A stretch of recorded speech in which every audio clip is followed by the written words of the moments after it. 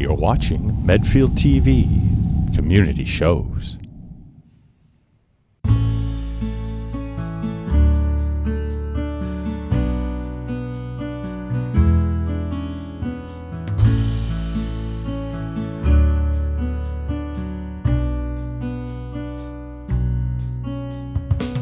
Well, good afternoon, and all the way with LBJ. I mean, today we're going to talk about 50 years ago, this coming November, 50 years ago, you know, the election of 1968, and what a doozy. The election year in and of itself, the entire year, was a doozy, wasn't it? And one could do a 5 or 6 hour session on just the very year 1968 and cover 5 or 6 or 7 individual topics. Today we're going to the very end of the year, November of 1968, and our conversation will be Lyndon Johnson, obviously, Hubert Humphrey, we're going to bring him in, Gene McCarthy, Bobby Kennedy, the anti-war movement, and we're going to bring Pegasus into the conversation. And Pegasus was nominated for president by the anti-war movement when the anti-war movement followed Hubert Humphrey into Chicago in 1968. So we have a lot to do. So put on your seatbelt and listen fast. I always like to say that to students sometimes. It gets them confused. Listen fast. What do you mean, listen fast? I never ask that. I like to massage the material. I'd rather get half of getting done what I want to get done to make sure that it gets done and it all is connected up. So let's begin. And this topic stands alone, as you know, that, let's begin with the impact of the Tet Offensive, on the Johnson decision not to seek re-election in 1968. That was huge. And we don't have the time, to be able to, to dive into all of those details. But the Tet Offensive, January was the 50th anniversary of the Tet Offensive, and I'm saying T-E-T, the Chinese New Year. And it caught the entire country, both at home and in South Vietnam, by surprise, allegedly. And what it did do, however, is that it destroyed any credibility that Johnson had left, that we've turned the corner in Vietnam, that we're making progress. And it's not that the press reported Tet as a victory for the Viet Cong. It was not. They were wiped out. They were totally destroyed by American firepower. But what the press asked, and they asked a good and necessary question, if we're winning this war, I'm using that in a very generic way, if we're winning, if we've turned the corner, if we're making progress, no one ever said, well, the press said, there's light at the end of the tunnel. Certainly, General of the Army William Westmoreland never said that. But if we're making progress, how can the enemy attack the length and breadth of South Vietnam? How can this happen? And from that will come the credibility gap of Lyndon Johnson. You've been lying all these years. Not only have you been lying, but every administration since Harry Truman's been lying. And there's no road home to victory, unlike World War II. There's the road to victory in World War II, was through Tokyo, through Berlin, through Rome. At least in Korea, the road to victory was to move up to that 38th parallel and to contain the North Koreans from any farther advance along the Korean Peninsula. So, in a very short period of time, 4 years, in 1964, and when Lyndon Johnson won an historic victory, all the way with LBJ, remember that? I know you do, and all of us, all the way with LBJ. And now just 4 years later, hey LBJ, how many kids have you killed today? Vietnamese children, air attacks, napalm, and so forth, and American soldiers, young men, 18, 19, 20, so young, so brave. And in 1968, so dead. It was the deadliest year in Vietnam for the United States Marine Corps and the United States Army and Air Force and Navy. Over 15,000 American soldiers, airmen, and so forth died in 1968. And the anti-war movement was at the very top of its voice. And in February of 1968, Gene McCarthy, nobody from nowhere, I mean Gene McCarthy from Minnesota. Anybody here from Minnesota? All right, okay, then I can diss Minnesota. I mean, nobody lives in Minnesota. It's a flyover state. And Gene McCarthy into New Hampshire to challenge a sitting wartime president for the nomination of the Democratic Party. And Gene McCarthy, what he did for the anti-war movement, certainly among young women and young men, he gave the anti-war movement, if you will, an adult voice, a senator who was able to take on a sitting wartime president and go into New Hampshire, and many of these young women went with him, didn't they?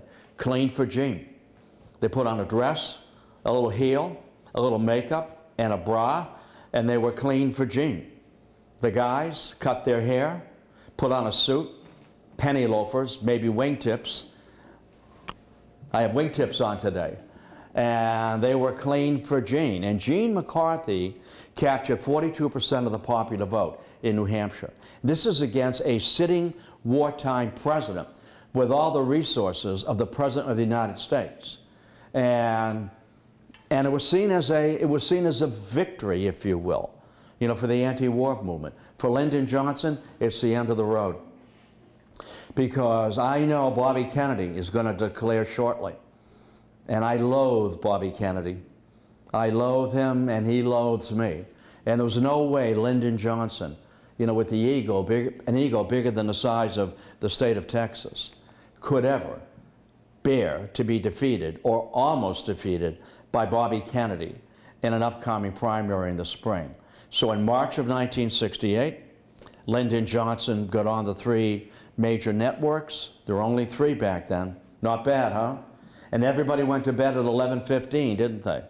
The news was over. The American flag came up. They played the Star-Spangled Banner. And they asked a very important question. A question that ought to be asked every night. Do you know where your children are? Remember that? Do you know where your children are? And that is an important question, even more so today than it was 50 years ago. And Lyndon Johnson, in the last Sunday in March of 1968, stunned the country, stunned the party, that I will not seek, nor will I accept the nomination of my party for a second term as your president. That's closing both doors, slamming them shut. I will not seek, nor will I accept. And it will be Lady Bird, who was in the Oval Office off camera, and the daughters, off camera, right before airtime, when that light was about to go from red to green. And by the way, that does happen. You know I do a little cable.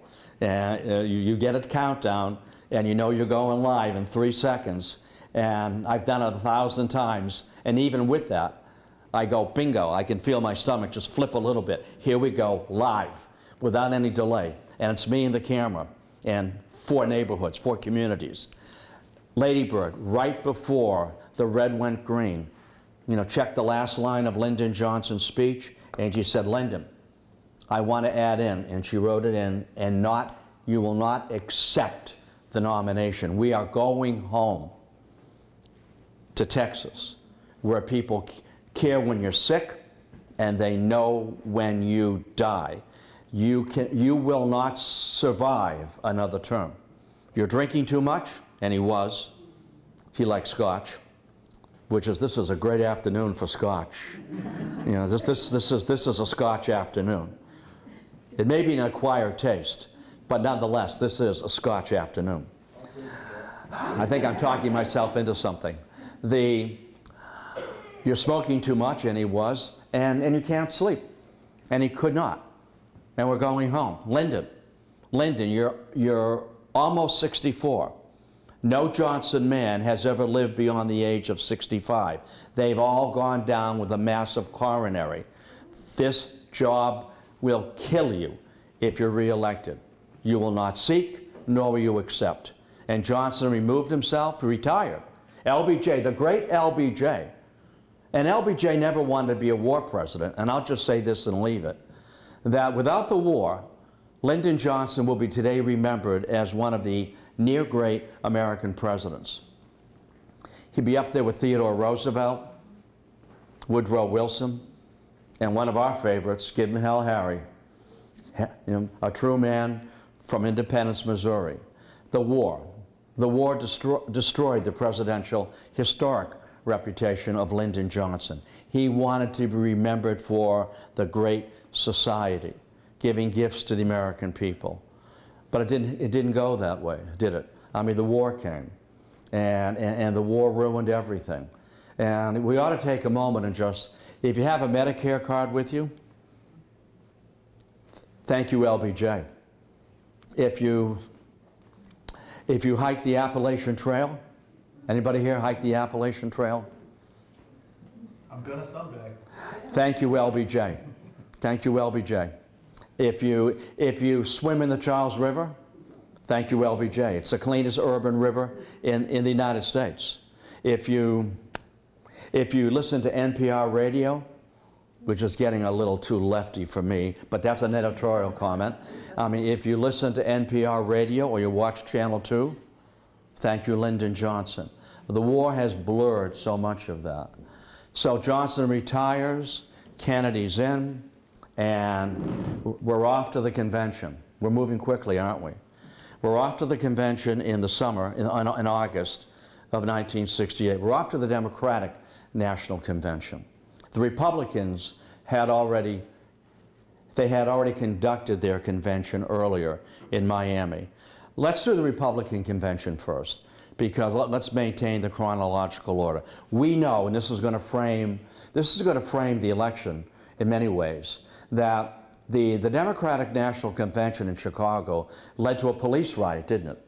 I mean, it led to a Gestapo-like tactics on the part of the Chicago police. Now, that convention occurred after the Republican convention, and Richard Nixon, safely nominated and running with Spiro Agnew, you know, who would do the dirty work for him, to punch below the belt, just as Nixon had punched below the belt for Dwight Eisenhower in '52 and again in '56. That Nixon offering himself to the country as the new Nixon.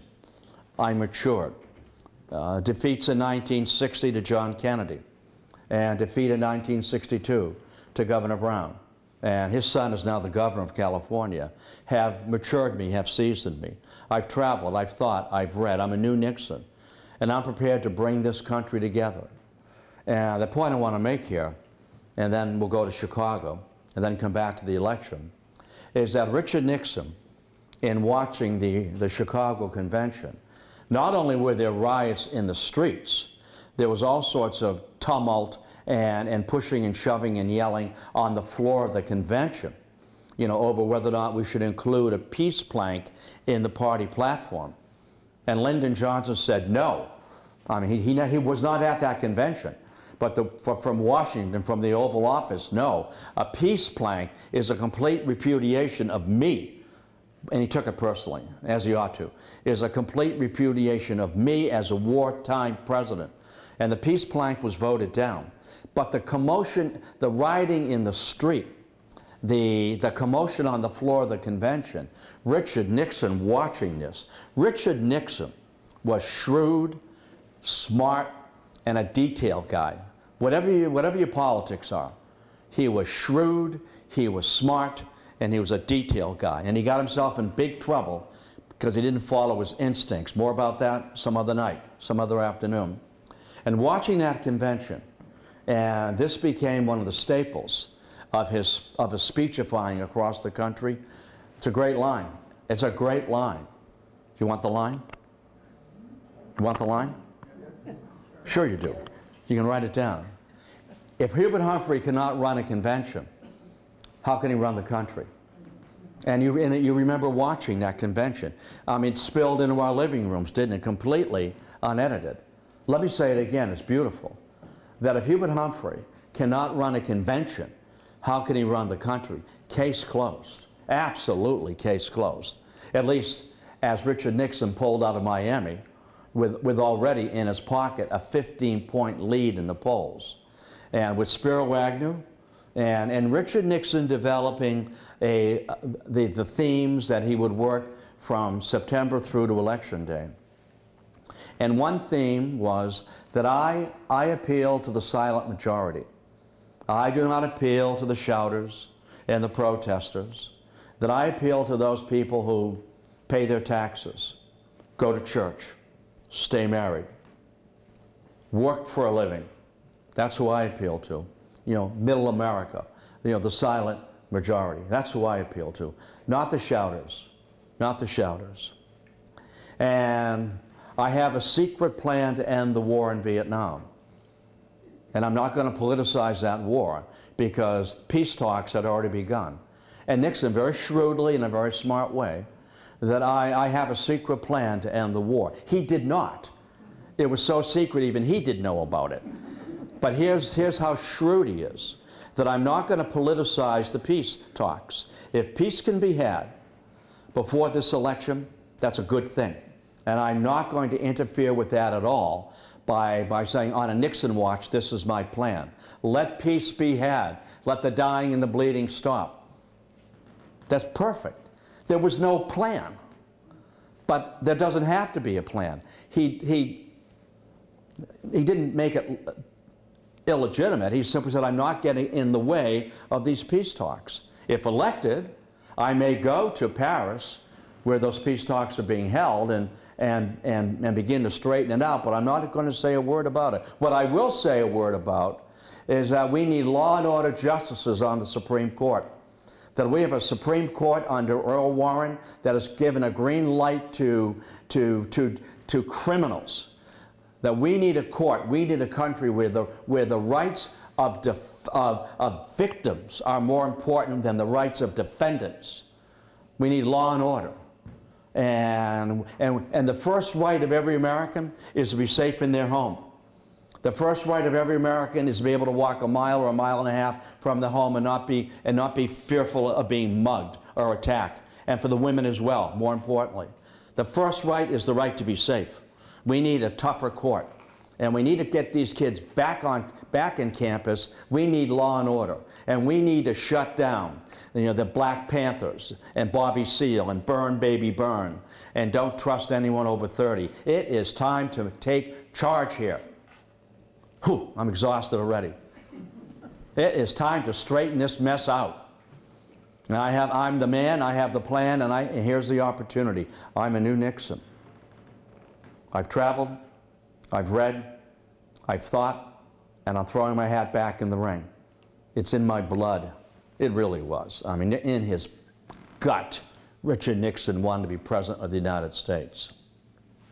Hubert Humphrey, nice guy. Nice guy. And his wife Muriel, a lovely woman. Hubert Humphrey did not enter a single primary. He was seen by the left. He was seen by the by the anti-war movement. He was seen by many moderate delegates of the convention as more of a vote for Hubert Humphrey is a vote for Lyndon Johnson. A vote for Hubert Humphrey is a vote for more war. A vote for Hubert Humphrey is a vote for more turmoil in the streets. A vote for Hubert Humphrey is a vote for more turmoil on the campuses. And he's the party of the establishment. And he was. I mean, he came into that Chicago convention, you know, with a bushel basket full of delegates who the party bosses had earmarked for him. Into Chicago came Gene McCarthy with 200 plus delegates. Robert Kennedy, if he had made it to Chicago, had almost 400 delegates. And of course that begs the question, you know, whether or not if Robert Kennedy had made it to Chicago, whether or not he would have been able to swipe the nomination from Hubert Humphrey. I doubt it. Even though Lyndon Johnson had absented himself from the election and was not at the convention, he was still on the phone. And he in many ways was able to still, if he needed to, you know, to micromanage the Democratic Party on the floor at Chicago. I mean, Hubert Humphrey had pitched Lyndon Johnson, let's move the convention to Florida, to Miami, that it'll be a safer place. We can control access. Chicago's wide open. And Lyndon Johnson said, Hubert, no. I promised Mayor Daley the convention. Delegates will come and spend money. You know, it's a good vitamin shot for the economy of downtown Chicago. Lyndon Johnson tortured Hubert Humphrey. Hubert Humphrey was a good guy, and his politics were moderate, progressive moderate. And as Lyndon Johnson privately, that Richard Nixon would be a better president. He's tougher, you know, he's sharper. You know, he's willing to make the tough decision and crack a skull if he needs to. He'd make a better president. Hubert Humphrey's too soft. Said he's too weak. He has what he called the Minnesota disease. He never knows when to stop talking. He goes on and on and on and on. You get up, make your pitch, and you sit down. And you let the voter decide. So Hubert Humphrey is seen as the candidate of the establishment. More war, more Lyndon Johnson. Lyndon Johnson tortured Hubert Humphrey to the point of, ready for this? He did not officially, at the top of his voice, endorse Hubert Humphrey until 3 days before the election in Texas, with Lady Bird there and Muriel and Hubert, to endorse him 3 days before the election. That's painful. And for Hubert Humphrey, he was tortured by Lyndon Johnson. And when Hubert Humphrey accepted the nomination, and it was such a divided party, and again, just revisit, go to YouTube, and revisit those scenes of those police officers, you know, beating the protesters, you know, and dragging them off and throwing them, you know, into the vans. I mean, everybody. Those clubs were out. Those cops were out. And it looked as if, by the way it was reported, boy, the press sometimes doesn't do its job, and they don't. They really are not doing their job now. The way that it looked as if, the way they cropped the cameras, that everyone under 30 was in Chicago in the streets, the Battle of Michigan Avenue. There were about 10,000 protesters. But the way it was filmed, the way it was cropped, it looked as if the nation had flooded into Chicago. There were 10 cops for every protester. And it was a police riot. And Dick Daley, Mayor Daley, did not want any marches, did not want any overnight permits in Lincoln Park. In April of that year, in the aftermath of King's assassination, 20 blocks of downtown Chicago had been burned to the ground. I don't want this here. I don't want this trouble. I want the convention. I do not want the anti-war movement. And that's why those cops were told, stop it in its tracks. Do not let them cross Michigan Avenue and try to force their way into the convention. And that led to, if he cannot govern or run a convention, how can he run the country? Ed Muskie, boy, he makes your blood run hot, huh? Ed Muskie, the vice presidential nominee. And Hubert Humphrey's bolder advisors at the convention advised him, recommended to him, I'm looking for a podium, we don't have it. This will work. That Hubert, no, Mr. Vice President, you need to separate yourself from President Johnson. You need to tell the country, to show the country, to explain to the country what a Humphrey presidency would look like. You need to sell yourself. You need to market yourself. What would a Humphrey presidency look like? And Hubert's listening. And what are you suggesting? We're suggesting, Mr. Vice President, that in the last paragraph of your acceptance speech, that you resign from the vice presidency. I can't do that. He just did not have you can fill in the blank, you're all big boys and girls. There's no way that I can resign from the presidency. Tonight, Lyndon Johnson's head will blow off his neck. He'll screw it back on. He'll jump on Air Force One. He'll be at O'Hare Airport and be here 30 minutes later, punch me in the nose and announce that I want the nomination. I can't do that. And the best Humphrey could do, or could bring himself to do, is that when he spoke during the election and spoke behind a podium, that he removed the vice presidential seal. So that's a symbolic separation. And for his more aggressive and bolder advisors, you need to separate. You need to divorce Lyndon Johnson tonight. Serve him papers. You are done. Hubert Humphrey could not do it. I think it would have won him the election. It would have changed, I think, the whole dynamic of the election. It's a bold thing to do. And Lyndon Johnson was a bear. Lyndon Johnson, he tortured people. I mean, Lyndon Johnson was a bully. And he could be a bully and a lover in the same paragraph. And I'll just leave it at that. A very complicated and conflicted man. We'll never see the likes of a Lyndon Johnson again. The system doesn't allow it any longer. And the great gifts of the Great Society, I mean, they're out there. The Civil Rights legislation, Clean Water Act, Clean Air Act, the Appalachian, so I said, you know, the Appalachian Trail Act, and went on and on and on. Prenatal care, postnatal care, aid to elementary, secondary, collegiate education. I mean, it was a cafeteria table of programs. And to help yourself. Help yourself. I'm LBJ. We are the most affluent country in the world, and we can afford a war on poverty at home and a war in Vietnam. It destroyed him. Absolutely destroyed him. Some observers believed he had a nervous breakdown, and Robert McNamara as well. McNamara did. No doubt about that. Whether or not LBJ did is a matter of speculation. So Hubert Humphrey's out there on the campaign trail, and Nixon, law and order. I have a plan to end the Vietnam War. You know, we need a federal court system and a Supreme Court that does not give a green light to criminals. That's his phrase, a green light to criminals. The Miranda rights, if the cops arrest you, they have a reason for arresting you. To have an attorney present when you're being questioned, humbug, humbug, humbug. That you pay for your own attorney. Come on, tighten it. Let's not be soft here. We've got a crime wave going on. And take care of business, law and order. We need good, tough judges that take care of business and aren't afraid.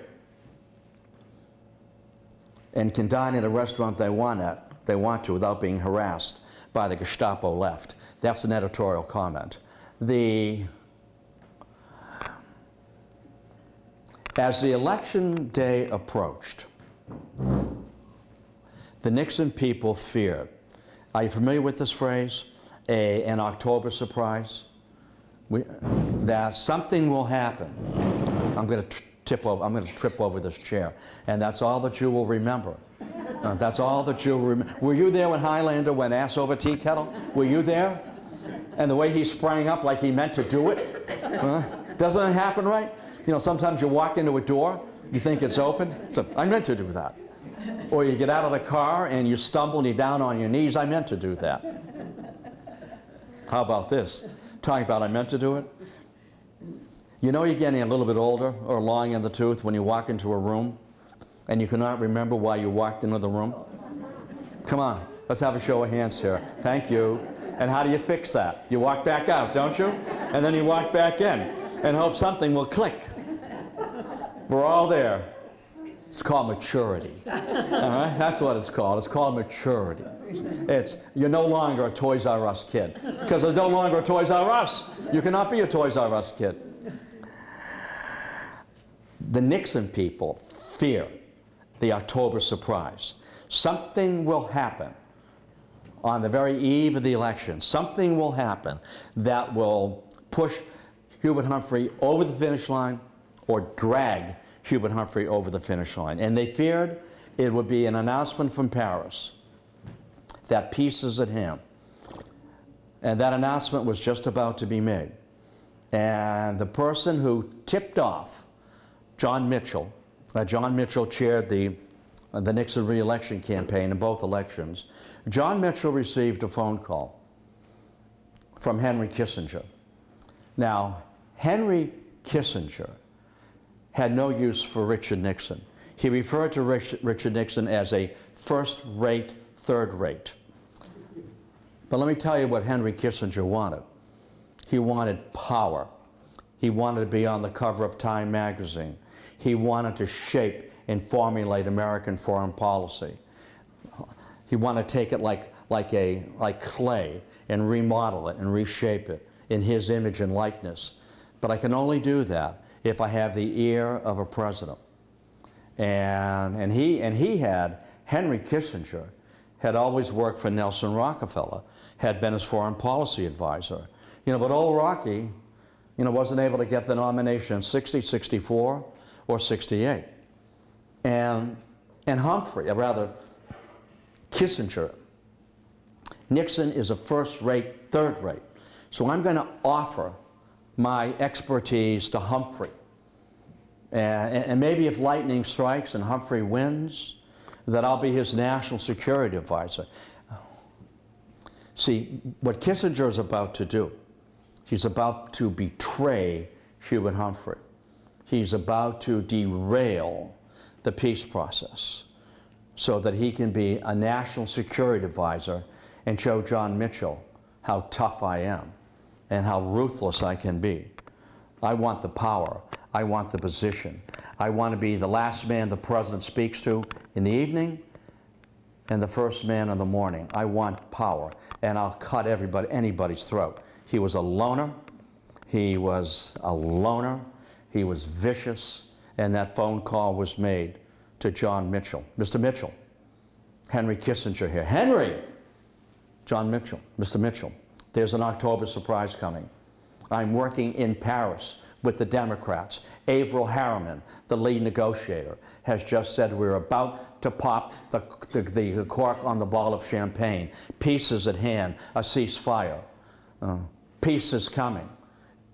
And your candidate, and this happens all the time, that elections, the polls close, don't they? I mean, they don't close, but the poll numbers begin to even up. It always happens. So Richard Nixon, coming out of Miami in the summer of 1968, that those numbers, that huge 15-point lead, had begun to shrink a little bit. It wasn't at the point where it's too close to call, but something could happen to push or pull Hubert Humphrey over the finish line. And it's coming, John Mitchell. It's coming. But I have something else to share with you. And we never had this conversation. Don't you like to have those conversations with people? We've never had this conversation. And the best place to have those conversations is not in your office or not at the cafeteria. Let's go for a walk. Let's go for a walk from point A to B, out of earshot. We never had this conversation. But I have something you need to know. And I want you to remember where it came from.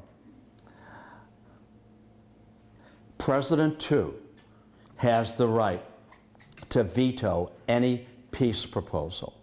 If he's uncomfortable with it, he has the right to say no, niet, without any reason.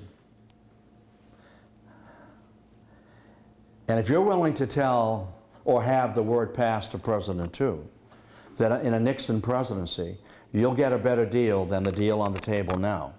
You'll get a better deal. And what truly bothered, well, you'll get a better deal. And one of the very bothersome deals that was on the table at that time is that it was going to be an in-place ceasefire, which means that there would be a ceasefire, but the enemy, would be allowed to remain in place, in position in South Vietnam, rather than having to withdraw. We never had this conversation. But I'm telling you, on the QT, that President II, if he says no, it's no. There's your opening. There's your opening. And from Mitchell to Nixon to Haldeman to Ehrlichman, how do we play this? How do we play this? How do we throw, as Haldeman wrote in his legal notepad, he always worked off a legal notepad. That's how I work. I like working on, I like to write on that big legal notepad. We need to throw a monkey wrench into this. How do we throw a monkey wrench into this? We're going to make a phone call to Anna Chenault. Remember the Flying Tigers from World War II? Anna Chenault was married to one of the pilots, one of the founders of the Flying Tigers. She was an Asia Firster. She was the China lobby. And she had a direct line to President Tu. Tell Mrs. Chenault from President, we can't make that call. Tell her to tell President Tu you're going to get a better deal on the Nixon watch. And also make a call to the South Vietnamese ambassador to the United States. Get the phone call into President Tu. Say no, you get a better deal. So there was a no. There was no October surprise. So here we have Henry Kissinger meddling in American foreign policy, which is a violation of the Logan Act, which is a felony, which goes all the way back to John Adams and the whole problem with France. And we have Kissinger selling Hubert Humphrey out, selling the American people out. And truth to tell,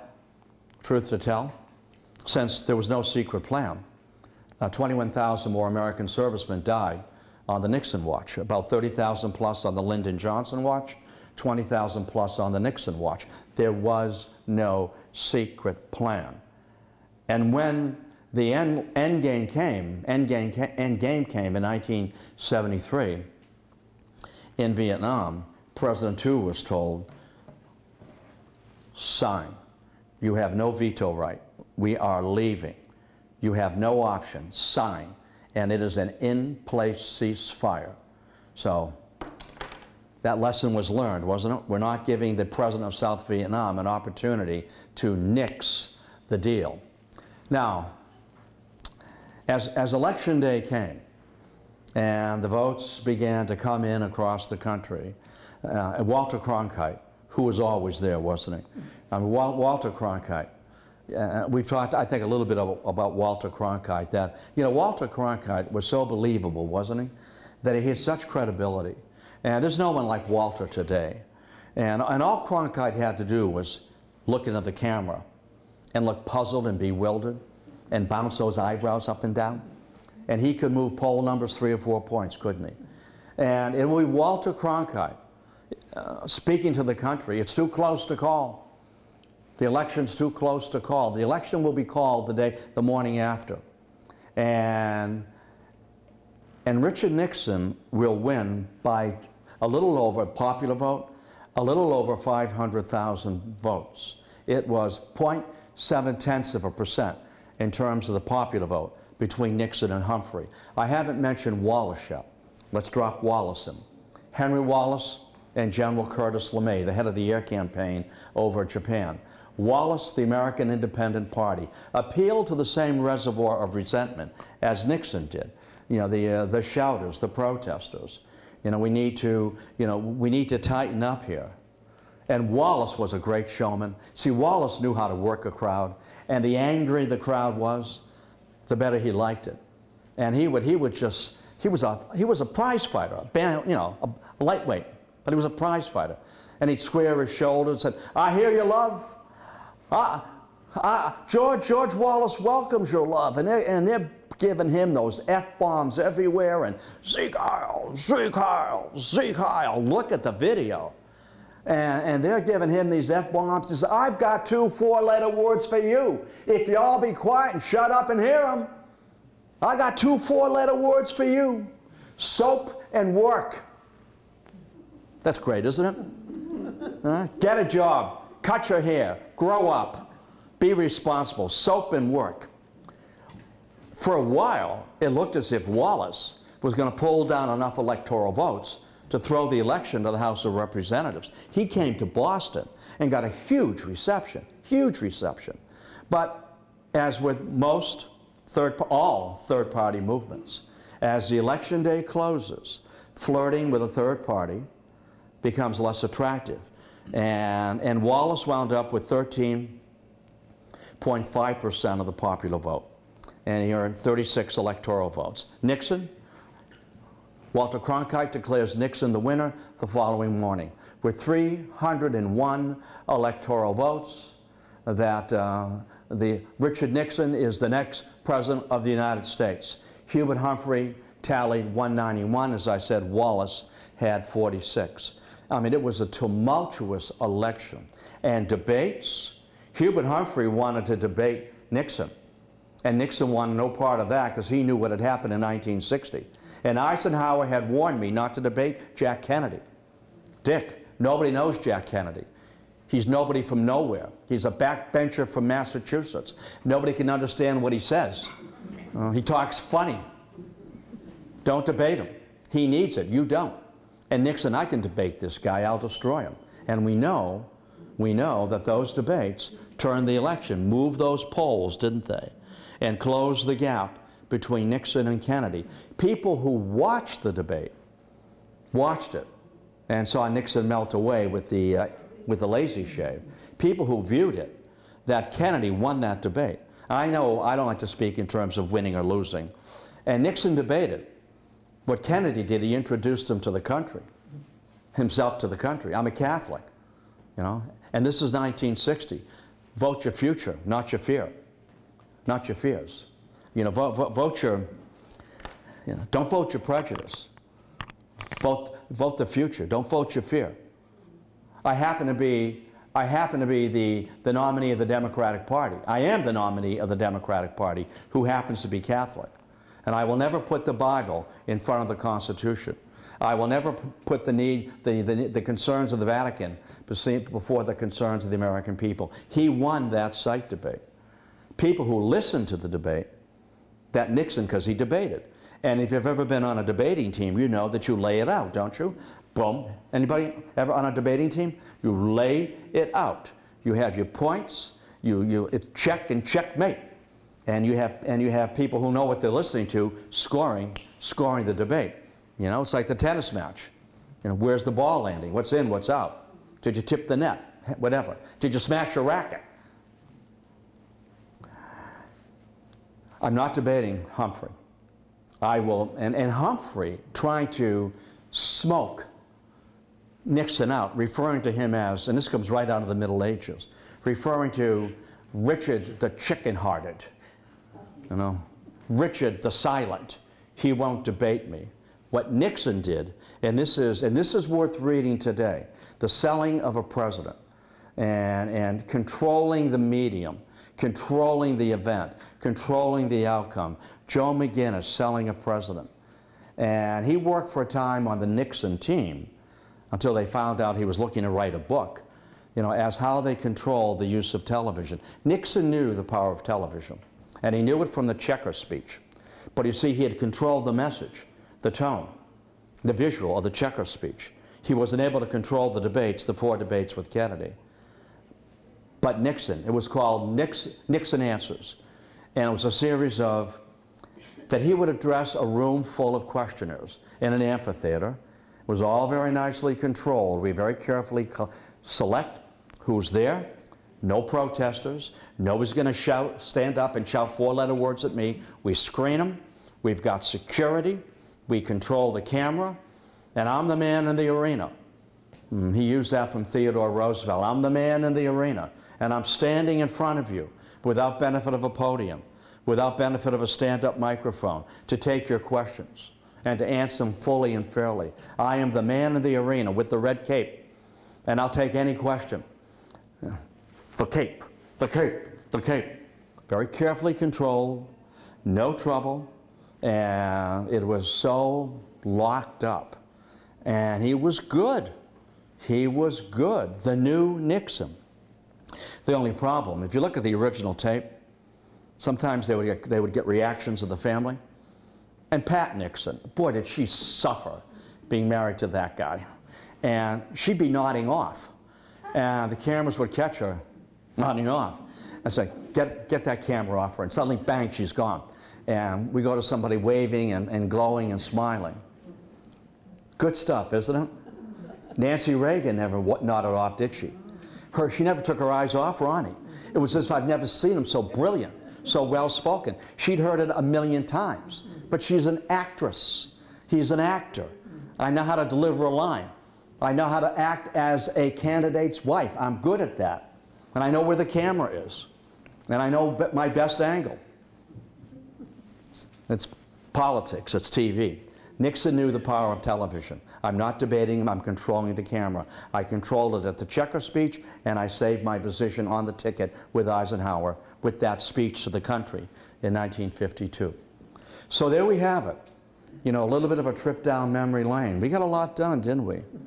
You know, and Phil impinged on my time. But we got a lot done. We got a little bit of the war in, the Great Society in, LBJ, and an election that had consequences. All elections have consequences, don't they? And some of them are certainly unexpected, unintended, and we're not prepared for. So I'm going to put a period right here, but you may have a question, a memory. Anybody here at this table clean for Gene? Anybody here clean for Gene? Any guys? Clean for Gene. Clean for Gene. You went to New Hampshire? Did you cut your hair?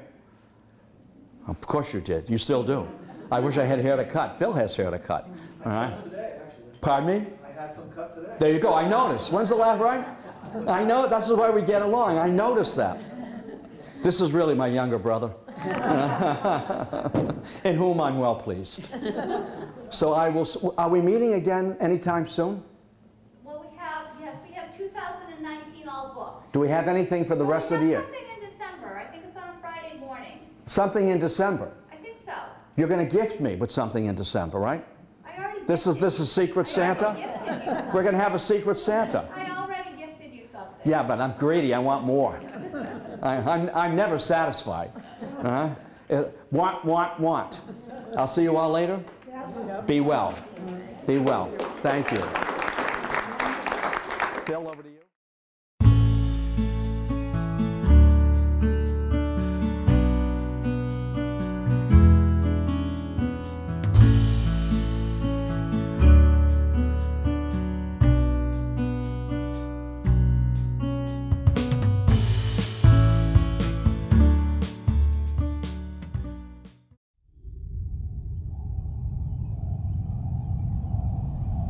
You're watching Medfield TV, community shows.